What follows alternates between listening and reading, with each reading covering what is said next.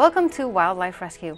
I'm Mary Cummins, your host today, and with me today is Mollie Hogan of the Nature of Wildworks. Welcome, Mollie. Thanks for showing up. Thank you. Thanks for having us here. And what exactly does the Nature of Wildworks do? The Nature of Wildworks is a nonprofit wildlife care and education center. We're located in Topanga, and we have two missions, actually. One is to provide lifetime care for non-releasable wild birds and mammals. And we utilize them as ambassadors to teach people about them. So we travel to schools and park sites during the summer with our wildlife, like Tara here, to show people animals up close that they might not normally see. And what type of bird is Tara that you brought here today? Tara is a red-tailed hawk, and you can show people her red tail there. Beautiful coloring. She's a female, and the females are 40% larger than the males. This is a very old hawk. How old is she? She's 27 years old. Is that old in hawk years? It's pretty old in hawk years. Well, she looks pretty good for age. Yeah, she doesn't look a day over 26. How much does she weigh? Is she heavy on your arm? She does. Actually, she weighs about 4 pounds, and she's a little overweight. Oh. She doesn't have to hunt for her own food, so she has you. She has me. A slave to feed her. To feed her rats and mice, which is her diet. Is that what they would eat normally in the wild? In the wild, their favorite food, I think, is squirrels, because they're diurnal birds of prey. Tree squirrels or ground squirrels or whatever squirrels they can get? Whatever squirrels they can get. Usually ground mammals. I know there are some birds of prey that also eat smaller birds. Would Tara eat a smaller bird in the wild? She could eat a smaller bird, but mostly they dive onto their prey. So they're soaring birds that would fold up their wings and dive at about 100 miles an hour to the ground. Wow. God, so they don't maneuver so well in the air like that to catch birds in the air. So what type of educational programs does your organization offer to the general public or to the schools or?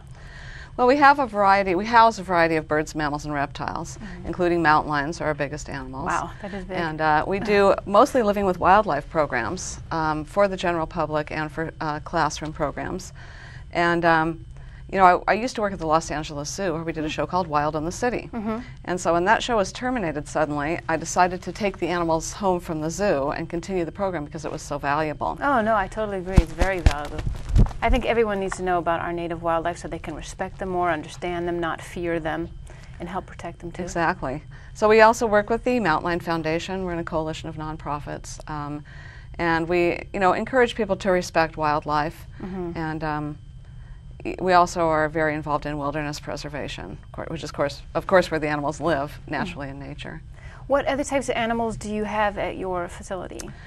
Well, we have bobcats, and we have also some confiscated illegal pets, since in California it's illegal to have most wild animals as pets. That's as true. Wildlife, they don't make good pets, right? Which is how you ended up with them. They don't make good pets, and legal. sometimes they get out of the house and roam around people's neighborhoods. A couple of servals came our way in that way.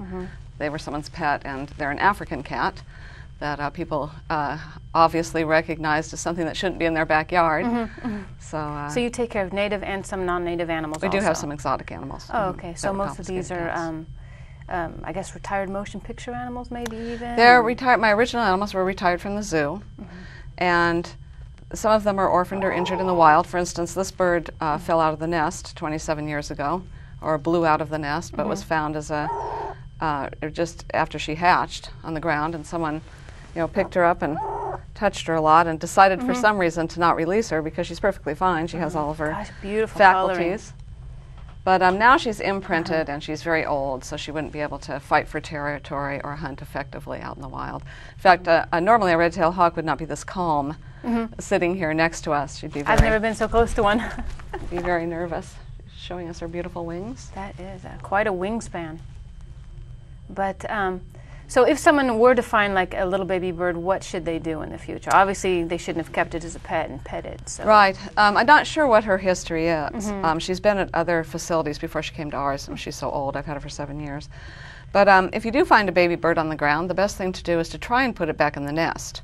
A red-tailed hawk, you might want to call an experienced person to handle it, since they are, they do have these talons and they can't strike out at you. Most baby animals are pretty docile, but the problem with red-tailed hawks is their nest is so high up in the tree that it's hard to put them back in the nest. You may have heard that birds, that the mother bird will If you will touch it, reject she won't the babies. Yeah. If you don't, but actually birds don't really have a sense of smell. So Oh, that's interesting. that isn't really true. So it could be reunited if someone could put it back into It could the be net. reunited if you can get it back in the nest. But if someone couldn't for some reason, or the baby were injured. Well, the best thing to do is to take it to a professional rehabber who knows how to raise these birds and release them back into the wild. That makes sense. So you don't end up with pet birds. Right. Since you can't keep them legally as pets and they do belong out in the wild, the best thing to do is to try and get them back out there. And there are professional people who do a really good job of that. So what other groups have you gone to speak in front of? What groups have I gone to speak in front of? Well, last night we did a program for I'll give them a little plug, for a group called, a nonprofit called Oasis, which educates people that are 50 and over. Oh, that's great. I think that's a great idea, teaching children and teaching older people, teaching everyone about wildlife is so important so you can respect it and to be able to care for it properly. Anyone can learn, anyone can learn about wildlife. So even taking a hawk like this to a party, people are very, very interested when they see an animal up close like this. And there's always something to teach people. So they're just really valuable ambassadors, these education animals. Oh, I agree. Because I know, like, some people, they like to poison ground squirrels or poison other animals, and that ends up getting into the food chain and the ecosystem. They end up eating the weakened and poisoned animals and just... right. Yeah, that's a big problem. Actually, 2 mountain lions in the hills around here died from secondary poisoning, from eating, I guess, poisoned coyotes that had eaten poisoned squirrels. And not only that, but it went a step further. It seems people were putting large chunks of anticoagulant poison out there for the coyotes to kill them directly, and it was fish flavored, and the cats might have eaten it directly. Yeah, it can really harm a lot of animals. In fact, many children ingest poison every year that was meant for rodents. So. Oh, I know. It's so sad because they look like, some of them look like little tiny candies, so the kids think, oh, I found some candy, I'll quietly eat it here. Right. But it gets into the ecosystem and ends up in these birds and ends up killing them, which is just horrible. And then the ironic thing is, this is the best rodent killer. So absolutely. Well, the same thing with the coyotes. I mean, they kill the bunnies and the ground squirrels and the gophers. Just let nature take care of things, and there's no need for poison. Exactly. Poison just doesn't solve problems, just causes bigger problems. Right. Well, one thing you can do is install an owl box in a tree near your home, and encourage the owls to nest in the box. Where would you get an owl box? A hardware store or a feed store? Well, you can actually make them yourself. Our organization sells them. They're not hard to put together. But since they don't make their own nests, they move right into these boxes, and then they have young. And one barn owl can kill 1,000 mice a year. So. Wow, that's amazing. Yeah, that sounds like a much better type of pest control. It's natural pest control. Yeah, it's free, it's easy, and it's good for them. So, where is your group located? Where's your main facility? Our facility is in Topanga Canyon, and we've been there for 10 years. This is our 10-year anniversary. So we have about 40 to 45 non-releasable animals, and we provide lifetime care for them. So, we do a lot of enrichment for the animals, and we take them for walks. Most of them are handleable, and the animal care is very important to us. No, that is very important. I agree, especially with the enrichment. I know how important, I'm sure when you were at the zoo, how important it is in order to have enrichment. So. Right, exactly. I mean, the animals need things to do during the day, too. And, of course, they don't have the life that they'd normally have in the wild. So we try and recreate that somewhat by giving them a lot to do, keeping them very busy and entertained. So if a school or someone watching this program wanted to bring your type of education to their school, how would they go about it? How would they go about contacting you? Well, we have a website, natureofwildworks.org, one word, .org, and they can call us directly and book a program. It's very easy to do. So you do programs mainly for younger children or for high school or whatever? Any age group. Really our specialty, I suppose, is grades 3 to 5.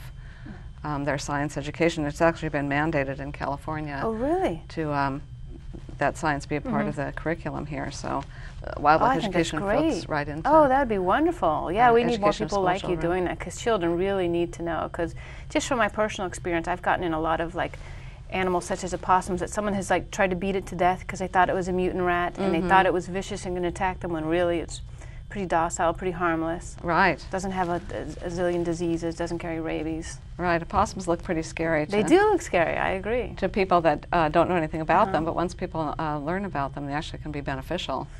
Would Tara here find opossums yummy? She probably would, but opossums are nocturnal and she's diurnal, so she might not run into an opossum very often. But an owl probably would find one. An owl, a great horned owl, would like to chomp on an opossum. Probably. So Now, if someone didn't have access to the internet, how could they get a hold of you? Do you have a phone number? Our phone number is 310-455-0550. And, well, it sounds like you provide a wonderful service. And taking care of all these animals, I know it's expensive. You're a nonprofit organization. How can people help your organization? What type of supplies do you need? Well, we need all kinds of things.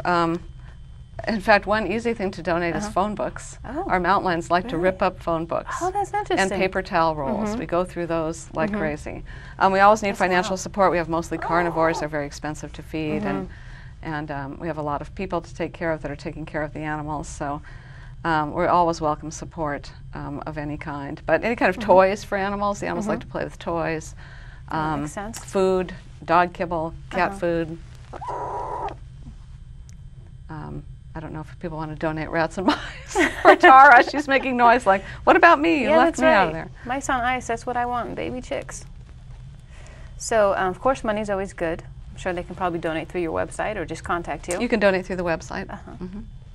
Or book a program where we'll bring the animals to meet you. Well, that sounds fantastic. I would love to have it be mandatory at like LA Unified School District in order to have this program in there and make it mandatory. Yeah, that would be fabulous. We do work for the Las Virgenes School District. Oh, that's good. And we do a lot of work for the State and National Park Service in the summertime, providing campfire programs on how to, coexist safely with wildlife. We're out hiking in the wilderness areas out there.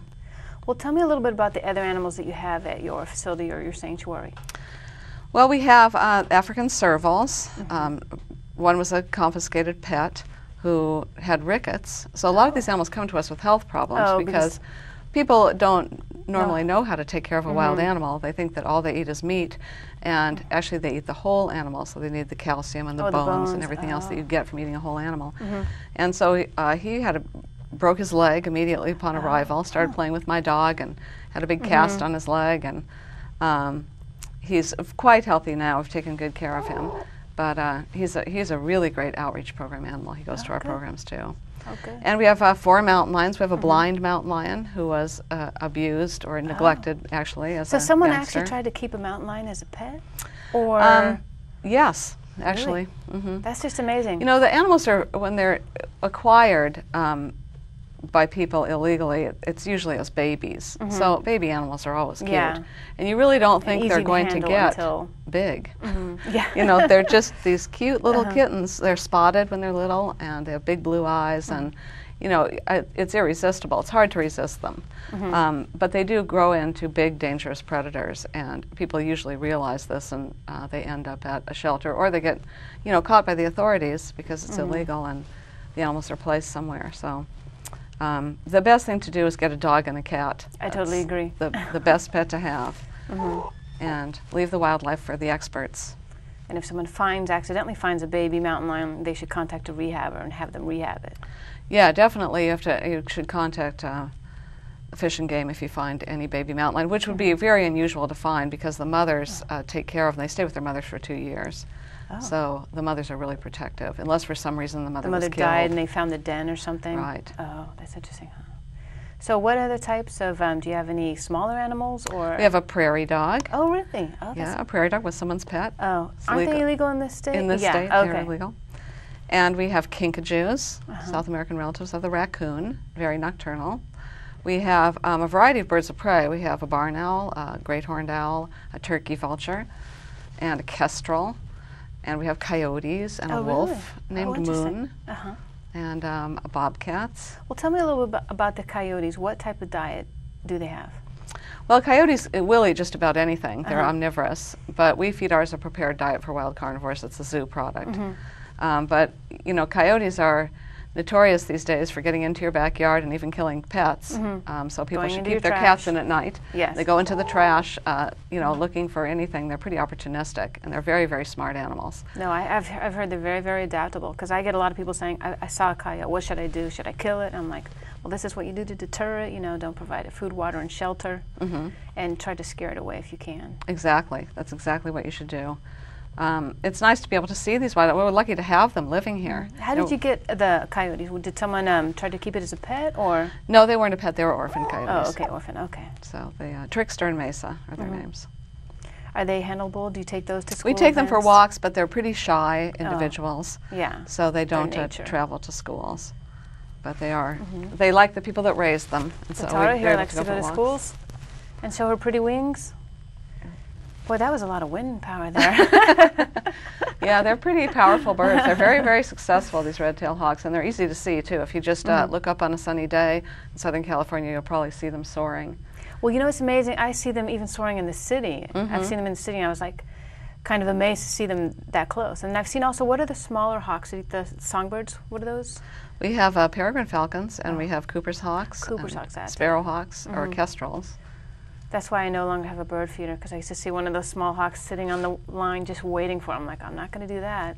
So, right. Plus, I don't want to attract other wildlife. Right, bird feeders can do that. Do you have any raccoons or skunks? Or we do, actually. We have a skunk, and we have 3 raccoons that were found in someone's attic, where they had caught the mother, thinking there was just one raccoon in there. And they took the mother out and released her back into the woods, and then heard the noises of the babies in the walls of their house.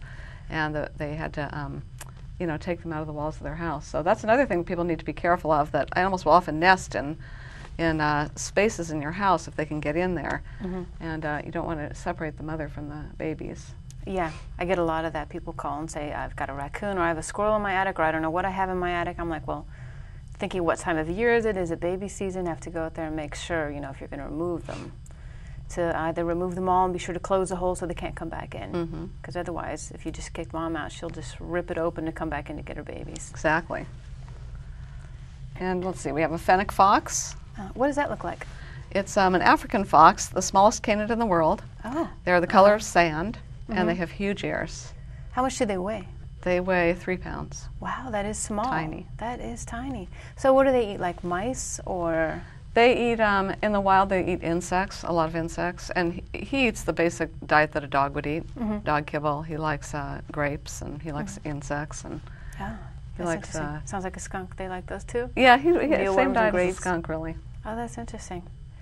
So if someone wanted to have, do you have like a bird program or a mammal program or a large animal program? They can actually pick and choose. Our specialty is native wildlife. We like to focus on that, the animals that you, you know, see around here, because we want to, you know, provide people with information about them, since there's a lot of issues as the human population increases. People have more issues with wildlife that live in their area. Oh, it seems so. I mean, some of the animals are extremely adaptable. They seem to thrive and do so much better right next to us, like coyotes and skunks and raccoons and squirrels, because they're just living off of our trash, our landscaping. It's a lot better than out in the wild for them. So we kind of track them. Exactly, and animals are born in the city now. They don't even come in from the wild. They just, they're born in the city. That's another thing. Sometimes people will trap an animal in the city and then just take it up to like Los Angeles Crest and release it, and it's like, that opossum's probably going to freeze, and you know, doesn't know how to, you know, knows how to go through the trash, doesn't know how to do anything else. Right.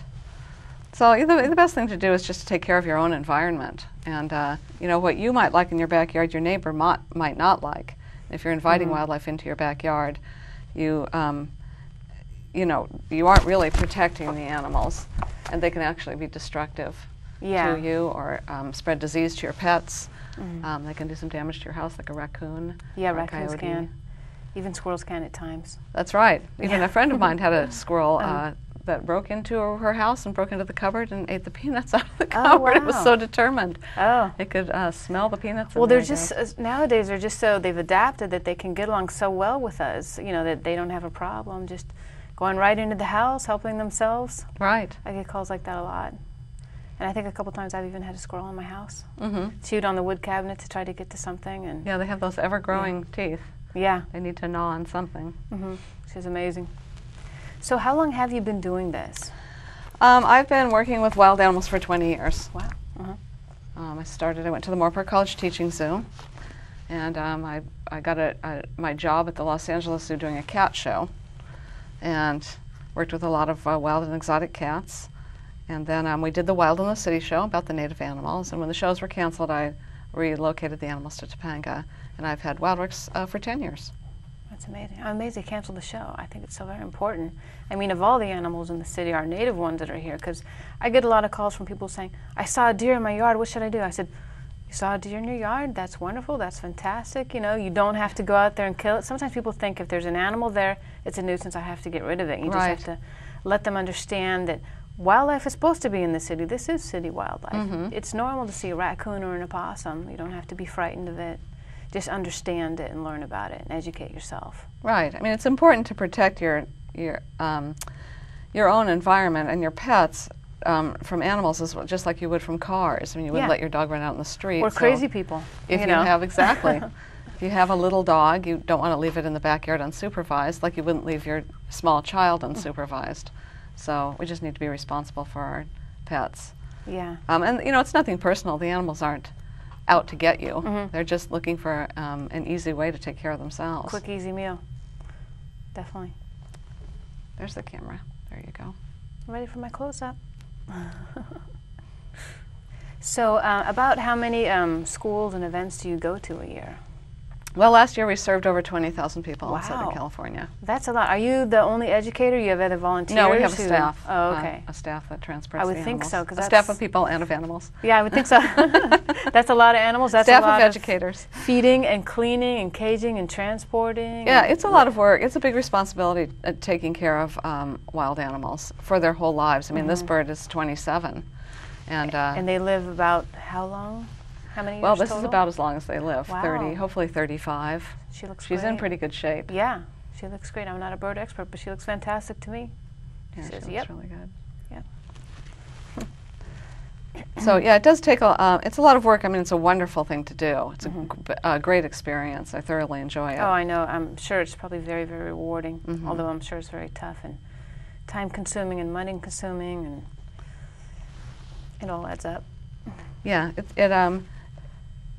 it's because of people, the generous support of the public, as you know, with a nonprofit, that we're able to do it at all. So we do really appreciate the support of people.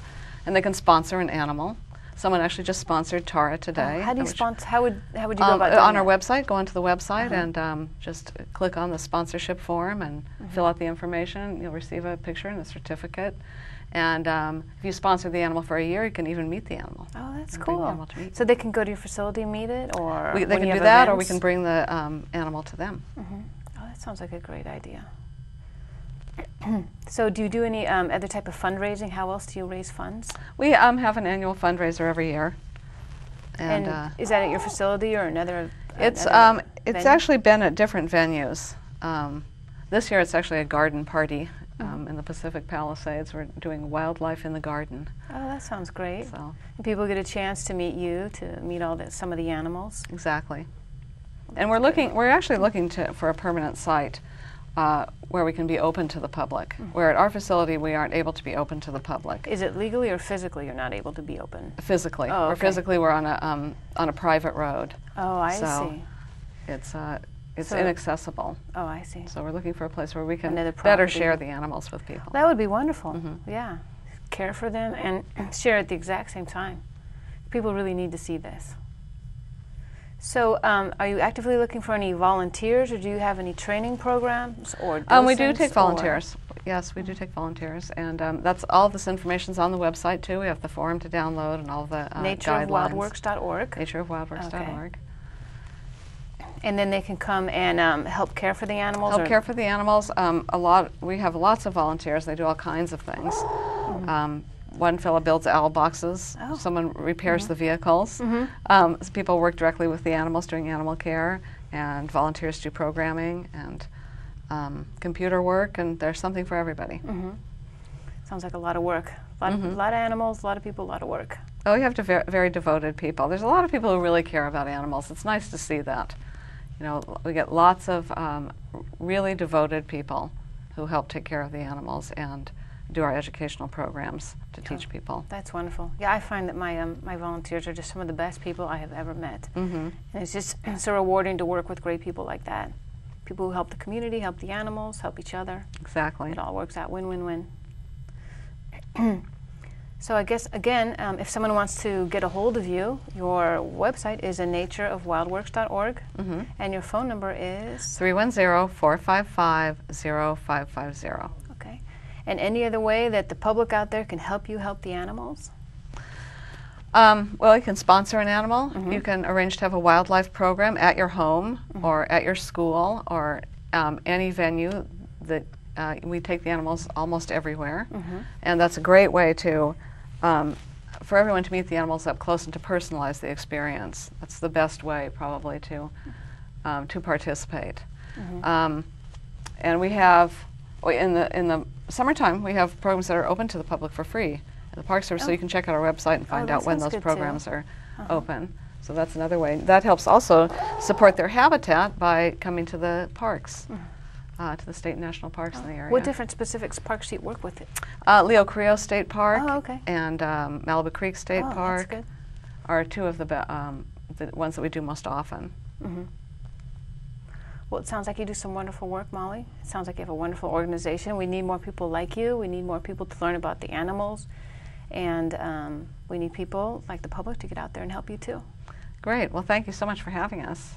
Well, thank you. And that is a Wildlife Rescue. And thanks so much for being on the show. So what's that little sound that she makes? It's she's calling. She's calling to somebody. I don't know. Probably sees something. I don't know who chose this music. Kind of freaks her out a little bit. What are those bird sounds? Am I supposed to accept Squirrel sounds would have done it. Yeah, really. She'll be diving on the squirrel.